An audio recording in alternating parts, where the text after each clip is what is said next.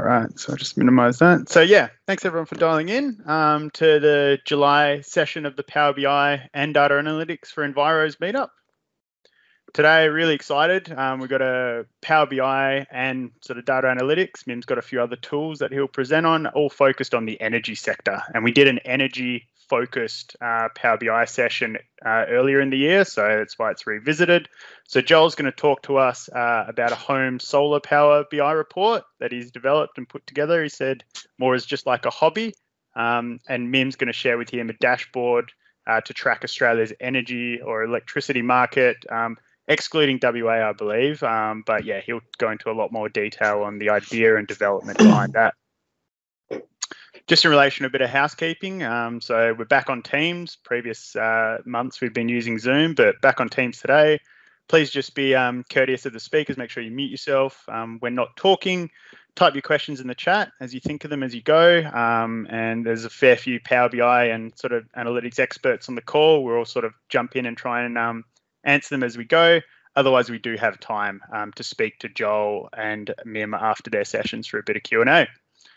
As I said, the session's been recorded, and we'll make the recording and the blog available on both the YouTube and in the Meetup group as well.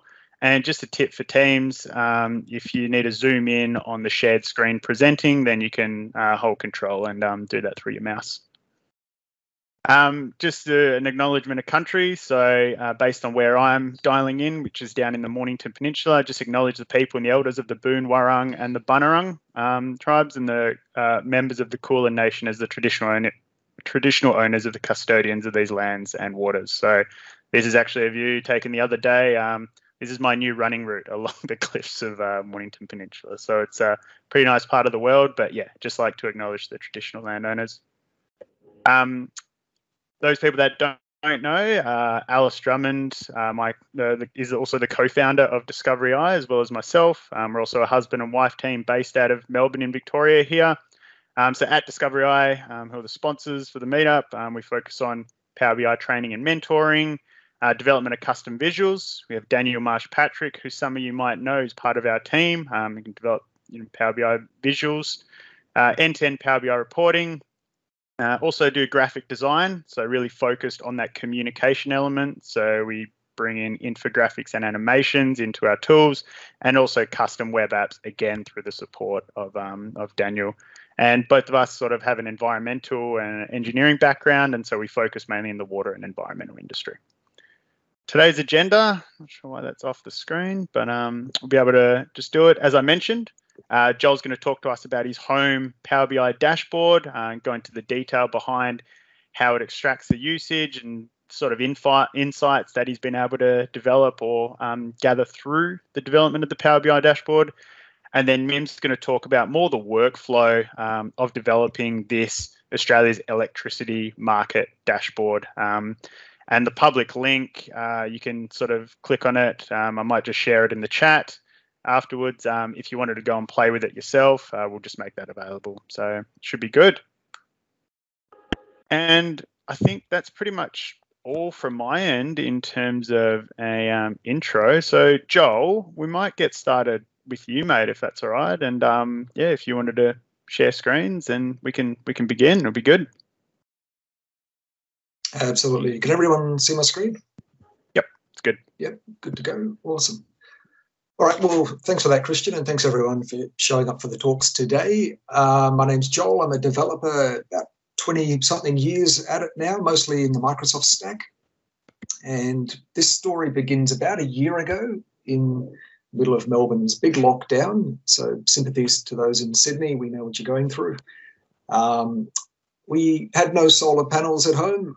I was looking around, my family, my wife, my kids homeschool and the mother-in-law, we're all inside during the day, chewing up copious amounts of electricity at the peak rate. And I thought, this is nuts. It's time now to get into the solar game. So I spent a bit of the time in lockdown just researching the options and the technology that was out there, and came up with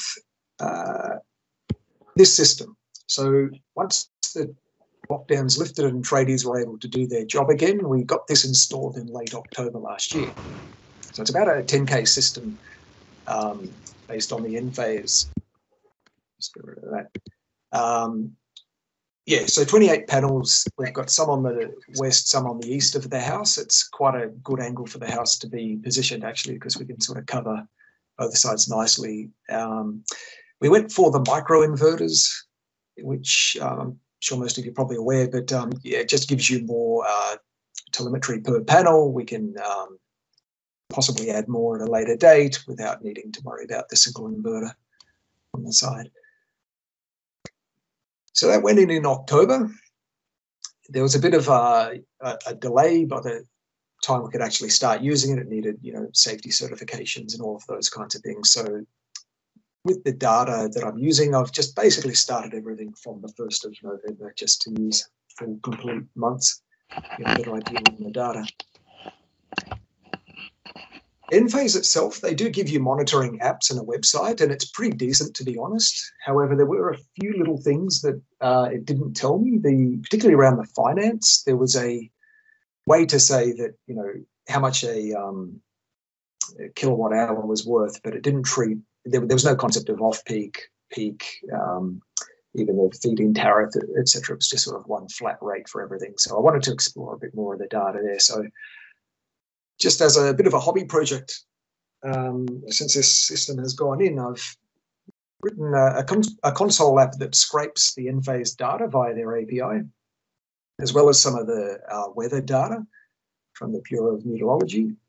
And that stores it into a local SQL Server database. And I do a lot of the transformations and aggregations and just a lot more of the work there at that SQL level. It's just something I'm a bit more comfortable with. And then that feeds all of the charts and data that we're about to see inside this Power BI file. So jumping into some of the data, this is my production since the 1st of November last year. You can see we've had some really good days. We're up over the 70s a few times for the kilowatt hours produced. And unfortunately, it's trending down given that summer's out the way and we're now heading in, or we're now in the thick of winter, to be honest. No real obvious groundbreaking discoveries here, but yeah, I expect after a full year, I think the data will be a bit more useful as far as trends and things go, just to see like a full year's worth of data, how trends are.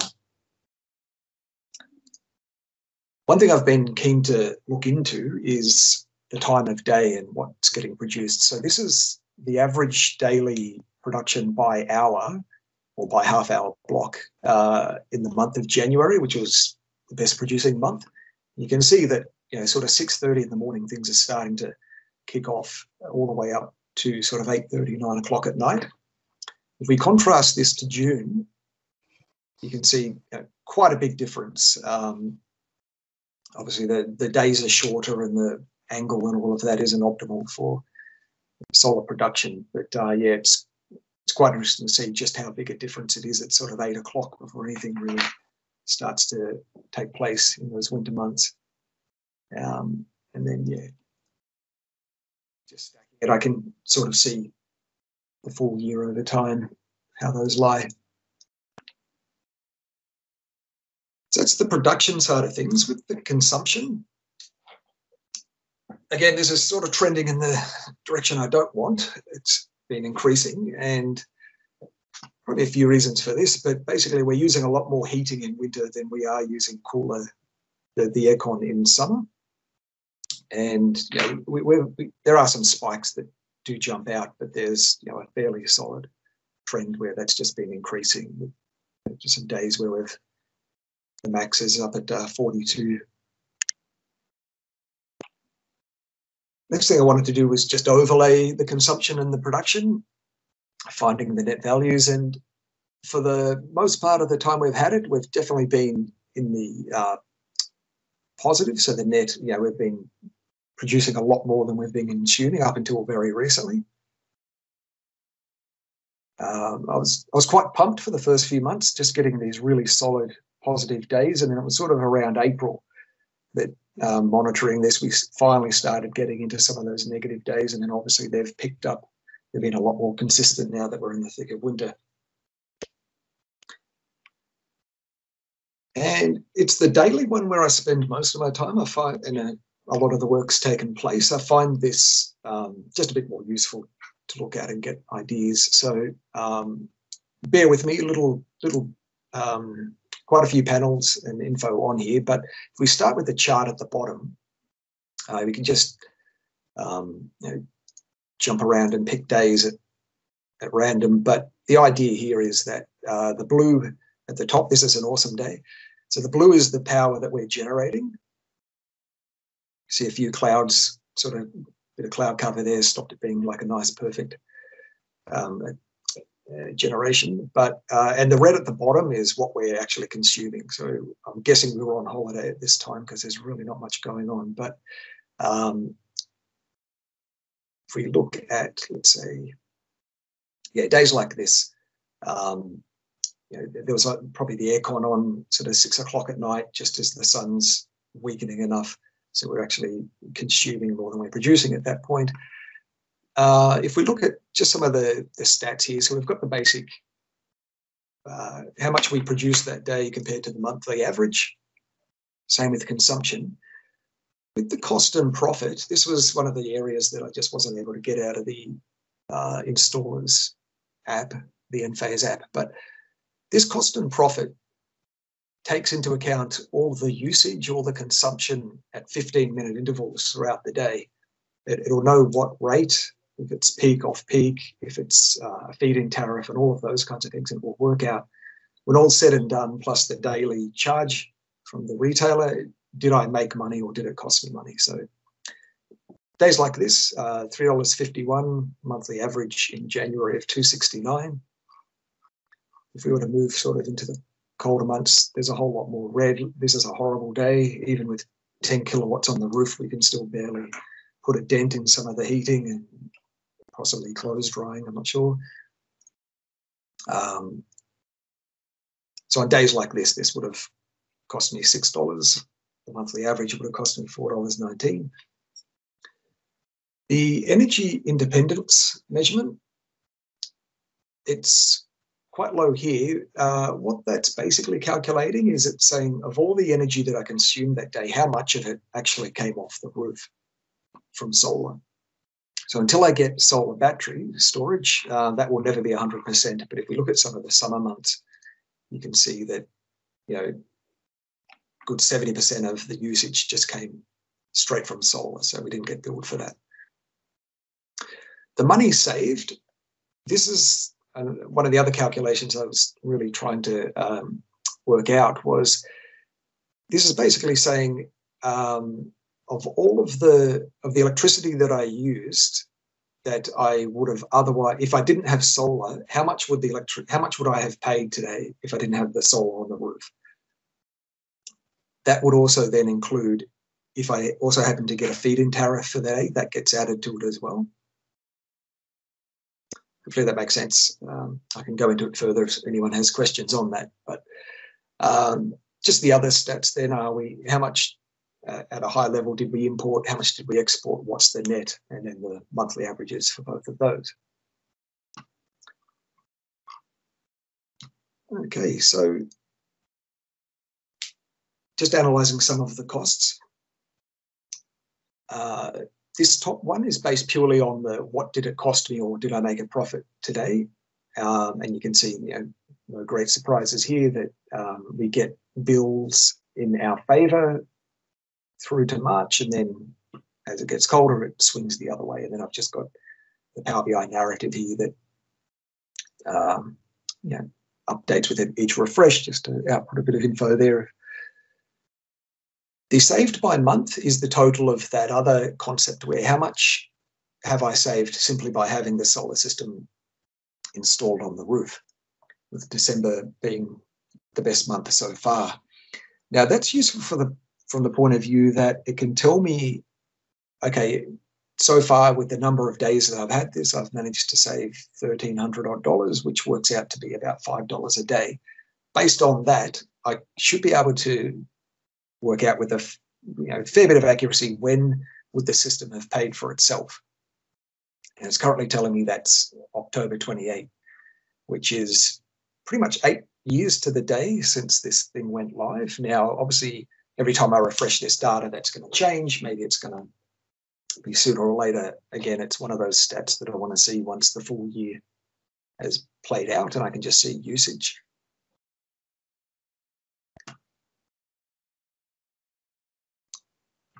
Now, I mentioned earlier too that we're using microinverters, so we get quite a bit of data on each panel's output, how much it's been generating. And I was, no real groundbreaking info here, but we do have these two outliers. And I was curious, if we go back to this, I was curious if all things being equal, what side of the house generates more electricity? Turns out it's the west. These 5 here generate more for a given panel than the other ones. Having said that, though, the lowest performing panel also sits on the west. You can see here there's a much greater spread between those 5 panels on the west, whereas the ones on the east side are much more consistent. There's a variance going on there. I suspect with this one, I haven't proved it yet, but it's on the things to do. There might be a TV antenna that occasionally casts a shadow. It's not consistent, but it might occasionally pass over that one. I want to get a bit more data and get the ladder out and have a look at certain times of the day when I can be bothered just to confirm that. But in any case, the difference that it is still only works out to maybe $1 or $2 over a year if it is the case of that antenna covering it. So I'm not too concerned. It's just more from a data point of view why that difference exists. Okay, so that's it for the charts. I just want to chat a bit about as I said, it's an ongoing project. It's a bit of a hobby thing I've been doing. What I want to be working on next is pulling in weather data just to, for the daily breakdown and analysis, see, is correlations between temperature, UV exposure, was it raining, just more info on that daily board. A real-time dashboard where we could say, right now the system is currently in net. We're generating more than we're using. You could do the dishwasher and the dryer, but not the cooling or whatever, just based on those expected usages. Given that I'm also sitting on a lot of the usage data, I'd like to analyse what electricity plans are out there and just how much I could save by moving to another one and getting, much more concrete numbers on expected bills and things if I was to switch. I would love to be looking at the battery storage as well. That probably won't happen this year, but it's in the near future, I hope, if depending how prices go. And obviously there's a whole range of analysis and stats and things that I can pull out once that's in place. That's the end of my talk. If anyone has any follow-up questions, please ask away, and also reach out on Twitter or email. I'm happy to chat on this further. As I said, I'm a developer. I'm not a electrical engineer or expert in any of this stuff. It's a lot of it's just been working it out, doing a bit of research and finding out what sort of questions I want to, what I have and what I want to solve, and finding the data to do that. Okay, on that note, I'll pass back to Christian. Thanks, Joel. That was amazing, mate. There's a lot of claps being shared, and there was a lot of comments and a few questions in the chat as you were going. It was like pretty mind-blowing, the sort of insights you said when you sort of compare it. I'd like to see what the Enphase app standard is and how you've sort of been able to obviously build it up to get all these insights. That's fantastic. Sure. Just as this is the Enphase app. I've sort of modelled this graph. I've been using this for so long; it sort of makes sense to me. I can just quickly A/B. So November 14. So that's my version of the data, and that's theirs. Oh yeah. I haven't been able to get these numbers completely exact to theirs because I have to work with a 15-minute granularity, whereas they're counting electrons for all I know. But as far as the build, it's generally sort of in the 95% upwards accuracy, particularly with the builds. So I'm confident, I'm not orders of magnitude away from correct. But yeah. That's fantastic. Okay. We did have Any a few questions? questions. Yeah, I think Sandy Zoo asked, are you using spot price for calculating the dollars saved? No, that's just purely based on my electricity rate. So I know that, to use this example on the screen here, all of this red usage here would have been at the peak rate, which I know what that is, 20 whatever cents kilowatt hour. If this one, for example, was off peak, then I would have calculated that at the cheaper rate as part of the calculation. So it's not spot rates, it's just using my existing electricity rate, my account. Yep. No, that's excellent. I liked, and I was quite interested how you sort of showed a picture of the house, and then you sort of, did you say the west side, some of those panels seem to produce more? Yeah, I'm still waiting for Google Images to update their satellite. This is just the plan that we're given as part of the quote. But yeah, so these 5 here, one of those on average will produce more energy than one of these on average. Mm-hmm. It's not to say I want everything moved over to this side, because obviously there's all the morning usage that these things are going to generate. And it's also, we're not talking a great deal of difference either. I don't want to get too heady about how much stuff this is generating. It's more just from a curiosity point of view as to what side's better. Cool. Another question we had from Maf. Can you show us the scraper, like the way, the method for bringing the data in? I think. It's a C# app. There's a bit of SQL stored procedures that do a lot of the conversion, but basically we're hitting up the Enphase API. We're doing sorry, I didn't plan on presenting this. I'm not against presenting it, I just haven't got it so much prepared. But it basically it operates in 2 places. It does it scrapes all the data into kind of landing tables. If you're thinking of sort of data warehouse lines, it just brings it all in raw. There's these different areas, the energy lifetime, that the big statistics, not broken up at all. It's just saying, hey, how much have we got for the whole day? Consumption, so that's production, consumption, the inverters themselves. So each one of those, and then the intervals. So the intervals are those 15-minute chunks that I was explaining. That they're the things that help me calculate costs. And then, so once that happens, we do the scrape, and then we've got the processing. And so I've just basically just calling stored procs in a row that collate and align the data. It calculates a lot of the daily statistics, which then go on to feed the monthly data. If I ever expand it to do annual level things, that'll just be another one there, or perhaps I throw it all into one stored proc. But I'm almost a bit embarrassed to show this code because, as I said, it is a hobby project. It's not, mate. It's not fully fledged. It's fantastic. I think everyone on the call would appreciate it. It's very impressive, especially from a hobby perspective. And then you've built this into something that, have you thought about selling this back to Enphase? It's really good. It's excellent. Okay. Just looking if there are any other questions. Aaron Yin asked, is this VB? No, C#. C#. Yep. Yeah. And if anyone has any other questions, we might call it there, Joel. And if anyone does have any other questions, if we've got a bit of time at the end. But thanks again, mate. That was fantastic presentation, and really appreciate you sharing that with everyone. Matt Burr's still giving you the rounds of applause, so thanks, Matt. Thanks, everyone. Mim, did you want to share your screens, and we can get started with your presentation, which I think everyone's very, very interested in as well.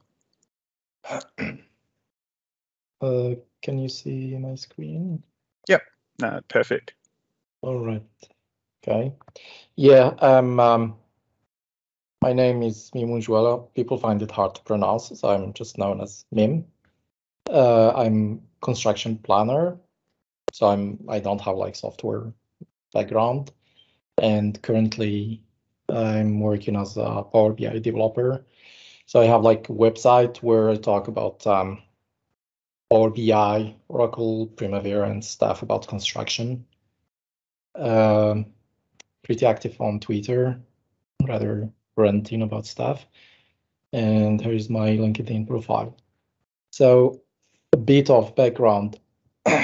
So a couple of years ago, we were building solar farm. So we do early construction, and once a manager, like we finish a solar farm and we start doing commissioning, and one of the manager want to see how much we're producing. So, and he knows that I play with Power BI, so he asked me to do a report. So I made the report, just Power Query, get the data, and he was happy actually at that time. All he wanted is how much we're producing per month. And I thought, because the data is public, maybe it will be cool if I try to make a public dashboard. And by the way, obviously, I'm not the first one who've done it, but usually the public dashboard you found there rather aggregate data. It's not just by individual generator. So I said, okay, let's try it. So just for fun. So this story was like 2 years ago. At that time, and this is like personal project, so it's not related to my work. And because it's a personal project, obviously I can't afford to use premium. At that time, there was no premium per user. So we had this issue is that, like, Power BI Pro, or actually free, it's limited to 8 times per day. And which is fine for 99% of the cases, except for this case. I thought it will be nice to see the 5-minute data, because the spot price and the generation basically change every 5 minutes. So I tried a lot of different tricks, like with data flow and streaming data flow, but it wasn't good. And the problem is, because I was just like a Power BI developer, like my worldview is just like DAX and Power Query. And I asked some people on the community, and their idea is, in this case, in this type of cases, it's nice to have a separate database. I know it sounds obvious, but for me, it was groundbreaking. All I knew is just basically Power Query. So the idea is having a separate database will make it's more work. So initially it's a bit painful, but later it will make your life much, much easier. So the idea is, excuse me, is to get a database. And again, it's a personal project. So I want a free database, ideally. That's not obvious. Like, no one will give you just free database. And the thing is, because the data is relatively big, like we're talking, currently it's 800 million. Anyway, I tried different option in Azure, AWS. It's actually, that's the beauty when it's personal project. You just try stuff. And for this particular use case, I found BigQuery just like perfect. And the reason is because the free egress, they provide free egress. It's basically the data when you run a query, BigQuery is in Google Cloud. So when you get the data back, you don't pay for the network, and that's a big deal because all provider like Azure or AWS or I don't know, IBM Cloud or all of them, if you run query and you get the result back, you pay for the network. And I just hate that. But in the case of BigQuery, it's free. I think there is a limit, like 300 terabyte or something, which is more than what I need. The second is loading data is free.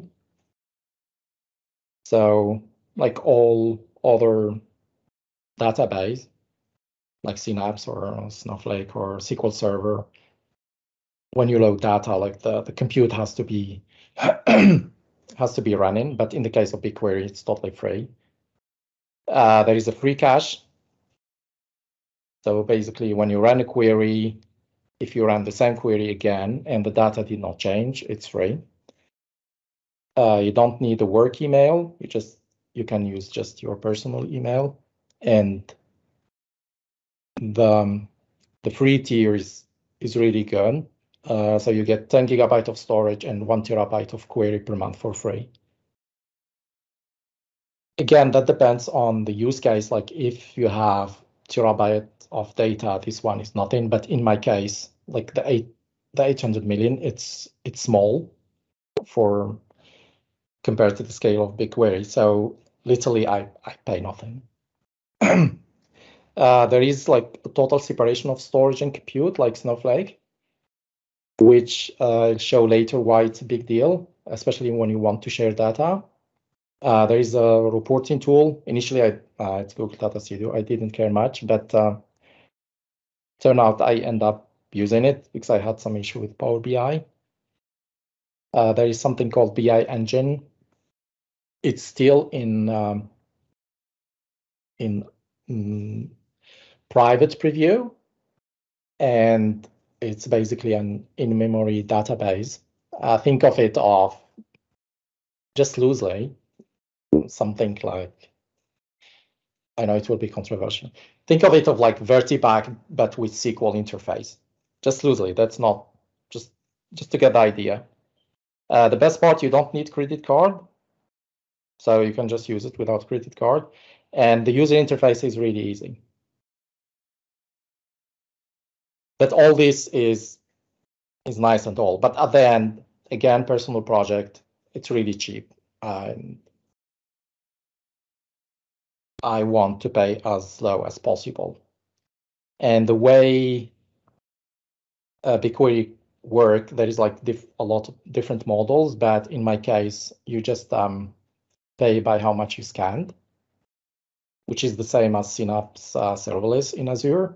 But there is a big difference is that Synapse doesn't have a free cache, which is like a deal breaker. Again, the BigQuery has the cache where the same query you don't pay. There is another mode which I'm not interested in, but I thought just to be to give like the big picture is you can pay by, you can use more or less the same approach of Snowflake. So instead of paying by usage, you pay by compute. So if your compute is, let's say when I say compute is the server, let's say if the server is running for like 3 minutes, you pay for 3 minutes, but then if you turn it off, you don't pay. But Snowflake is substantially better because in the case of Snowflake, you can simply say, like in BigQuery, you have to manage that. You have like to write some kind of script where to turn on the compute and turn it off. But in the case of Snowflake, you can just start it and say, this compute, can you just auto suspend after, let's say 5 minutes? And that's it. So Snowflake gracefully, if there is a query coming, it will just run up. But if there is nothing, it will just suspend automatically without any maintenance. Again, it's important to understand it depends. In my case, the data is small, 800 million. Actually, I will show it here. It's only, so this is like my biggest table. And it's only like 13 gigabyte, which is nothing. So this model, which is consuming by usage, is just perfect. But if your data is 1 terabyte, I think we will have like a different kind of conversation. So I'm not saying BigQuery is cheap for everything. That depends. That depends on your specific use case. Sometimes it's cheaper to use this mode, which is pay per user, and in other cases it's not. It's better to have a compute running. It turned out to be cheaper. So that depends. And I've been using this since like 2 years. So initially I got this free tier. So, you know, like when you subscribe to, let's say to Azure, they give you this free credits, which I don't show here. But here when I start paying, and as you can see, I always pay around $1. Here it was, I nearly got bankrupt. I made a mistake in Python and it cost me $5. Yeah, I'm trying to be funny. I don't know if it's working or not. This one turned out it's so because BigQuery and Snowflake and yes, Synapse not really, or let's say yeah, BigQuery and Snowflake, they have like a real separation between compute and storage. One of the biggest implication is that when you share data, you can like have, let's say you have a table and you share it with someone else, and it doesn't cost you anything because the storage, you pay for the storage, but if the third party want to query the data, they use their own compute. So it's like a fantastic tool for sharing, data. It's not like other database where if you want to share like the guy the provider need to pay for the compute. Here all you have to do is say, I have those table, I want just to make them public, and everyone can just use his own compute and just access. So for this particular case, I made those 4 table totally public. So the main table contain like the history for like the 5 years. By the way, when I say public, the data is already public. I just think it's more convenient. So instead of doing your own ETL, you can just, I can show it here. Sorry. So if I put the link in the chat, and because if you want just to play with it, if you click on this one, it will open BigQuery here, and it will have like a query. So what you do, this is like the name of the project, test-187010. Currently, unfortunately, BigQuery, you cannot search. If you make your dataset public, there is no easy way for other people to search for it, unless it's a public dataset, which is a separate approach. So here, assume you go to BigQuery, just go to Pino project and just type this project, and then you get access to those table. The thing is, because BigQuery give you like 1 terabyte of query per month, it's totally free, and the data is updated every 5 minutes. And the idea is that you can build you can use whatever tool you want, Excel or Power BI or Python or yeah. And because all tools basically accept SQL. So like you have total freedom to use any front end you want. All right, so this is this is like the pipeline, and the data is the IMO data, which is the network. I guess you guys are aware of it. The electricity market operator. They're very graceful and they provide the CSV data, and for all detail and manageable. So here the way it's set up is I use Python and I put the code here. It's an old version, like I keep changing, but anyway, it's, as you can see, it's from 2 years ago. So you can just play around with it. It's a simple Python. To be honest, like you know how it works. You just Google and go to Stack Overflow and just copy paste, and magically it works. So I have like three pipelines. So there is this dimension table, which show it show, for example, for every generator that attribute saying like what kind of fuel is it, like solar or wind or coal, and the location, and then I maintain the coordinate. So it's later it's like fancy. You can see exactly the location. There is the 5 minutes data, which give you like the generation and the price, the spot price, and the rooftop. The rooftop is, for some reason, it's 30 minutes, and my understanding, there is no, how to say, exact way to get. I think it's just an estimate.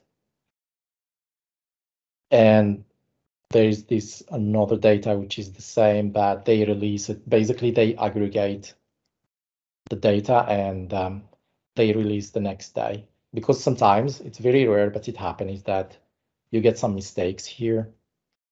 So sometimes you get a file and the file is empty. But I think in the next day they correct it. So the pipeline is, it's relatively easy. I'm just using Python. You take the file, and which is zipped, then unzip it and just create external table. And when you say external table, it's just the fancy word of saying, okay, so when you have a database, you have two approach. Either you load the data directly into a table, into the database using its own storage, or you can just create like a folder using the same structure of the file, and it will be, yeah, you know, like this, what's called like that data lake. But the reality is now it's simply a folder with a bunch of files. And here the same for the 5 minute. I'm creating 3 tables, which are basically, I get the file in CSV and then I change it to Parquet, and then I do a partition per day, which you can see here. Give me a second.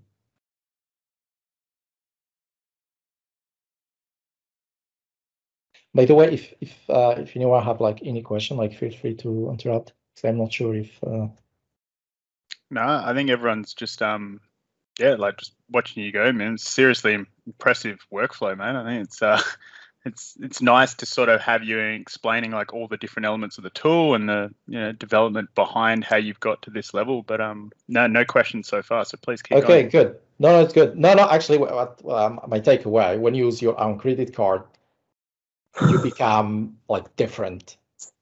It's amazing. Yeah, exactly right.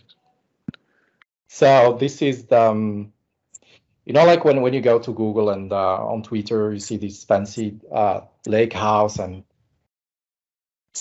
it's just a fancy word for saying a folder. So this folder, for example, contains the price, and you can see it's only it's a partition per day. So basically, you group the file into individual days, and then the individual files are Parquet. And they could be, actually, there is no reason why they are Parquet. I could have just put them at CSV, but for me, just for learning and to sound like smart, I just put in Parquet, but it doesn't mean anything. You can just put a CSV. So once you have your files here, I could have just loaded directly to BigQuery storage, but I think because of my Excel background, I feel better when I see the files physically, like I can touch them. I feel they are more real. I know it's irrational, but that's basically the reason. So once you have those files, and then the fun starts. So if I go back to BigQuery,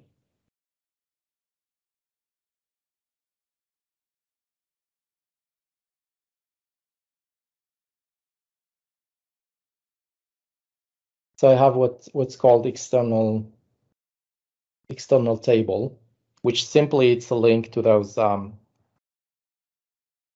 files. So this is just an example, and you can see there is no data here, but the data is saying read the source data is just read from this folder. And then once you have like access to those 8 tables, then you need like SQL to start doing transformation. And BigQuery, actually you can use dbt, which I think it's very famous, but there is this thing called Dataform, which Google has bought it recently, and it makes it extremely easy. I show example here. So before, let's say you have a lot of table, and doing the orchestration was like a nightmare because you have a view that depends on the table. So you need first a table to be updated to update another table, and it's like a nightmare. But using tool like dbt and Dataform, you just say that like this table depends on this one, instead of like, you know, when you're doing SQL, instead of saying from and you put the exact name, instead you put a reference, and Dataform is smart enough to know that there is a link, and it manages all the orchestration. So it makes like the building pipeline in SQL extremely easy.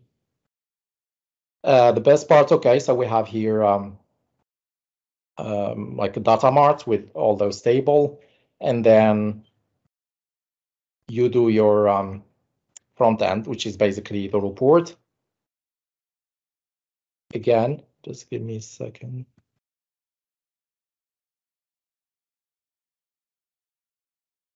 Yep.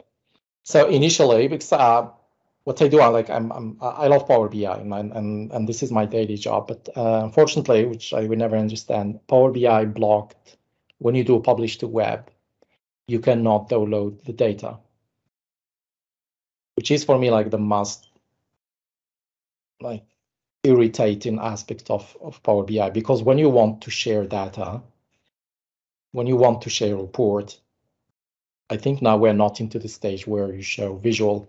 I noticed that the people who go to the website, yeah, it's nice to have visual and everything and real time, blah, blah, blah, but the user need to be able to download the data and do his own analysis. That Power BI is blocking this functionality. And initially I thought they block it because they don't want people to abuse for some reason, like it may take a lot of resources, but actually the reason is,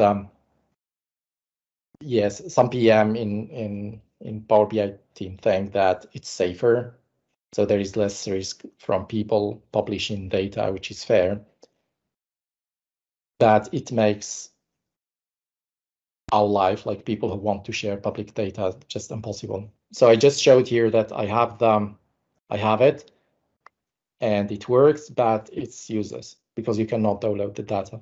And as you can see here, the data, it's I put like a nice trick here. There is like a disconnected slicer, and it's triggered every 1 minute.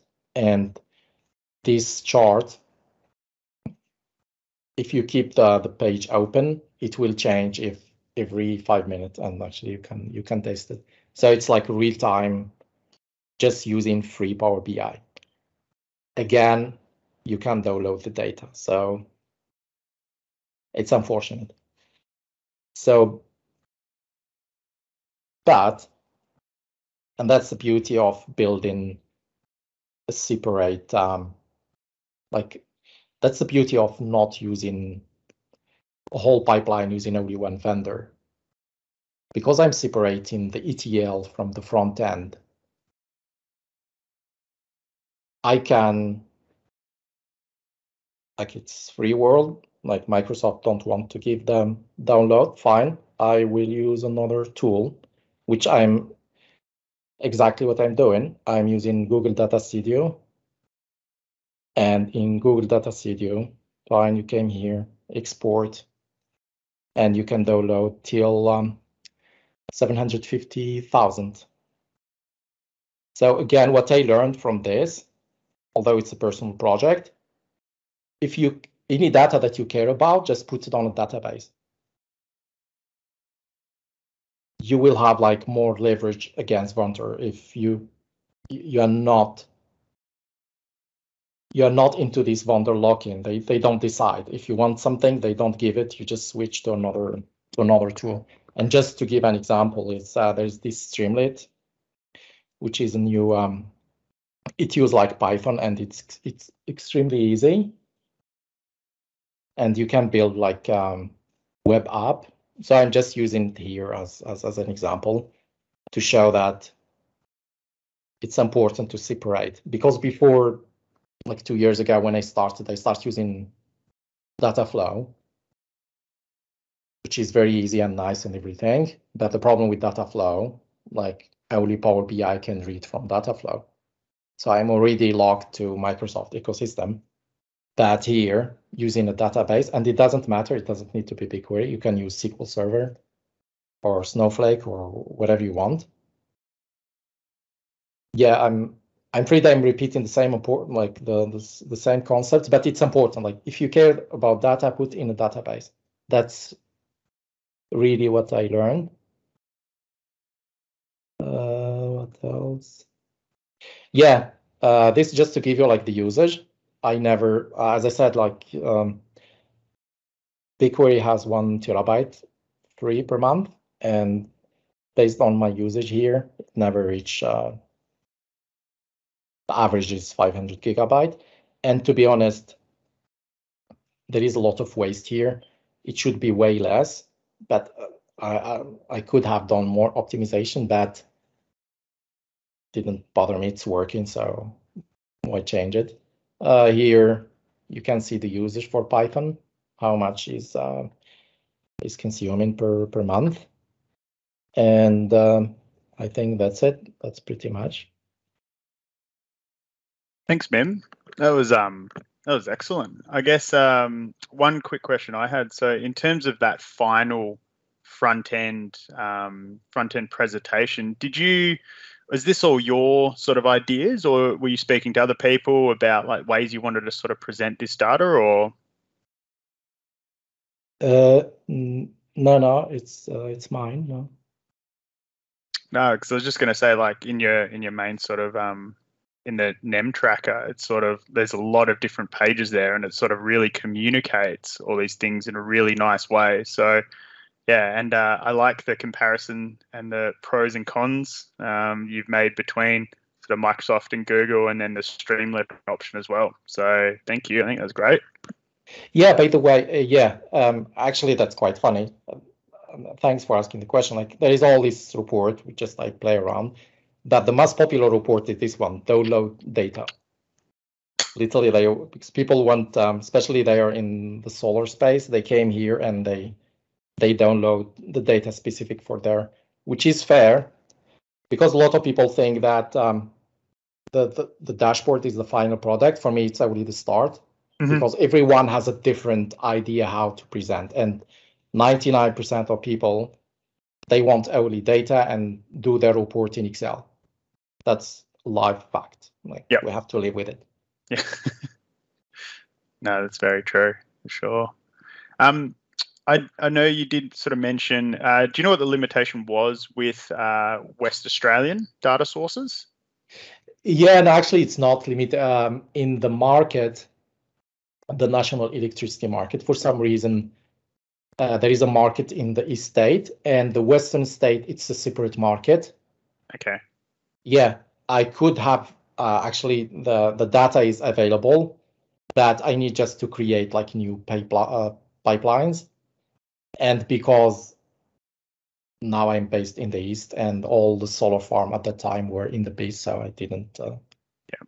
No, that makes sense. Yeah, because I know there's a few people on the call. Yeah, obviously Win and a few others calling in from Perth or WA. So I was just thinking what possible expansion over to there if people were interested in, as you said, sort of keep building out this tool. But no, it's fantastic. Thanks a lot for sharing. Does anyone else on the call have any other questions for Mim in the last few minutes? If not, I mean, thanks both Mim and Joel. They were really good presentations, and just, as we try and do through this meetup, just try and share real world applications. We've got, whether it's hobbies or for work or just in general, of ways that you can use not just Power BI, but as sort of Mim said, all these other options for both, preparing, analyzing, and sharing and communicating our data. So I might just share quickly now, Mim, just to close out on this session. Yeah, you're getting a lot of applause in the chat, so thanks. Yeah, thank you. Just a quick one, like if I got the help by because I'm not an electrical engineer. The guy doing Nemlog, which I put here, is if you want like any service, especially like Power or WA, or this website is really amazing. And the guy's like, he has like, I don't know, 40 years experience in network. Cool. So it's worth having a look. Yeah, can you just post that one in the chat, Mim, and I'll make sure I'll make sure I include that because I was stuck. Sometimes I was stuck, like I don't really, because I'm not an electrical engineer. Yeah. And he was really grateful, and he answered question, although I was some kind of competitor or something. Yeah, he was nice. He's a really nice guy. That's great. Excellent. Cool. All right, I'll just bring this up. Yeah, so thanks everyone for dialing in. As I said, 2 fantastic sessions focused on the energy sort of space.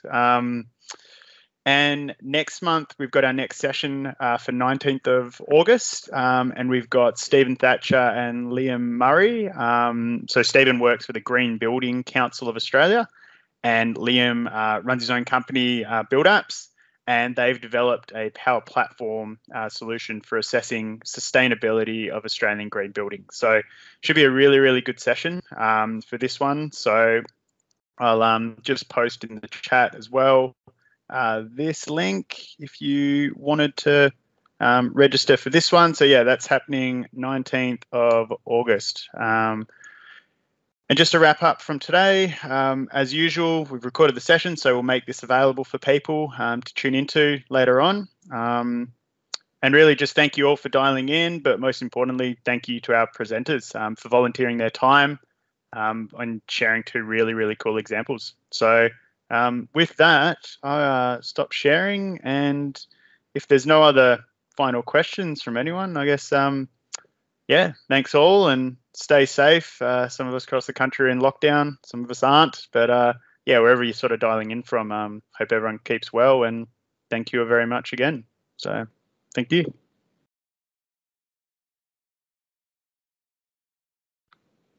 Thanks, mate.